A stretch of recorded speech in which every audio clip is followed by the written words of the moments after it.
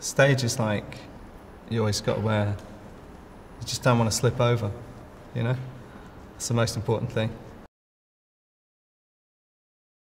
Try and buy second hand, you know, because the planet's being destroyed at the moment, so it's kind of important to, you know, reuse things.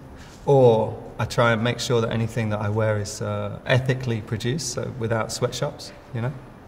So those would be my only criteria. If I don't fall over, and if nobody's like in a sweatshop, you know, to make them, or preferably they've already been made for someone else and I'm just picking them up, that would be my ideal.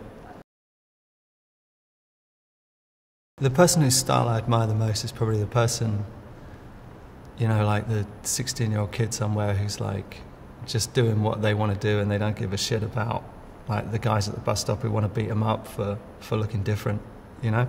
That's the person I admire, who's sticking to it because they want to express themselves. I couldn't say that anybody was more characterful than another person. Everyone's worth celebrating. I think, you know, music is probably the oldest language, you know, and one that everybody understands. So for me, music always has to be a communication, you know.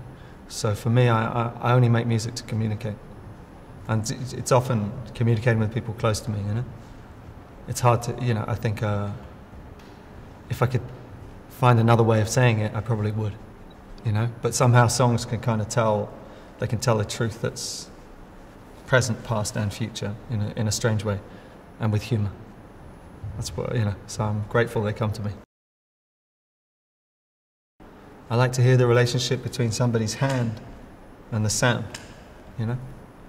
So I'm pretty disappointed by a lot of music at the moment because a lot of it's made on the computer, and I don't hearing the relationship between a hand and a mouse or a keyboard is a lot less interesting to me.